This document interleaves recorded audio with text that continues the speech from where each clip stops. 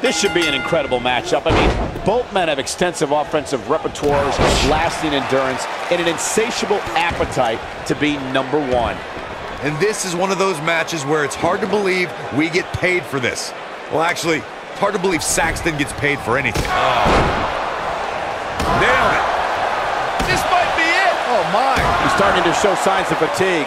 Wow. I fully expect him to bounce back, though. This is the type of one-on-one atmosphere where he thrives. I wouldn't call it down like being manhandled by a bear. Now that's what I call making a statement.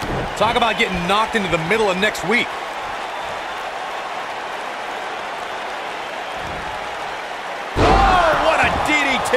Wow.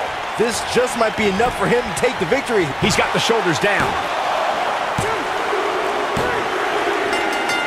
Yes! Unreal performance.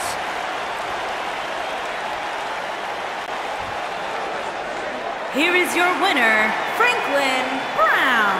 And now here we go. I guess when you accept an Extreme Rules match, you sign up for this kind of thing, Michael. I think business is about to pick up sooner rather than later.